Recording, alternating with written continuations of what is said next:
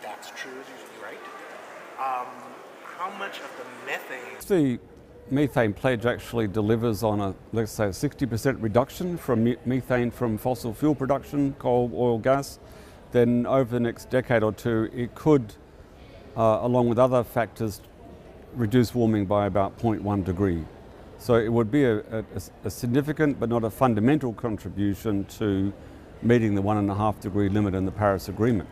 But the point is that we won't meet that limit unless we also reduce carbon dioxide at the same time from fossil fuels. Get the warming reduced enough to stay just on 1.5.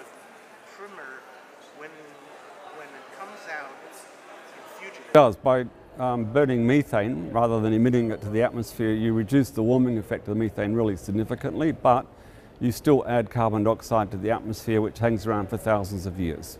So you get a short-term benefit for a long-term loss unless you get rid of the carbon altogether. In other words, you don't burn it in the first place, you don't emit it in the first place, and then you get the long-term benefit.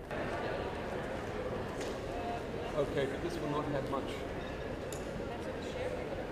The big risk with this announcement on the pledges on methane from fossil fuel production is that it becomes a smokescreen for continuing to produce fossil fuels. So a lot of the producers that are signing on to the oil and gas pledge are actually planning or actually doing increased production of oil and gas and in some cases coal.